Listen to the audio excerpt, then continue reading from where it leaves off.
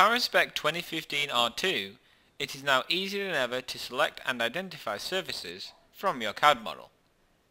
To show this new feature, the CAD tree needs to be opened. To do this, navigate to the CAD tab at the top of the left-hand pane. In this example, there is a CAD part loaded.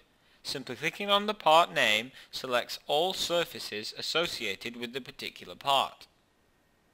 This is also available when using existing CAD levels as well as user-defined CAD levels. Simply clicking on the name of the level highlights the associated surfaces. By pressing the I symbol, the CAD pane is changed between the detailed and summary views. By entering the detailed view and expanding the relevant folders, the individual surfaces can be viewed. By selecting the surfaces in the CAD tree, they are highlighted within the graphics window.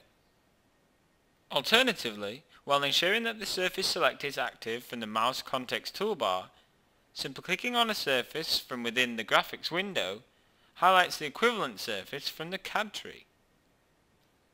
It is important to note that this surface selection enhancement also applies when in the CAD Levels for Inspection form, which can be found from the Measures menu item at the top of the screen.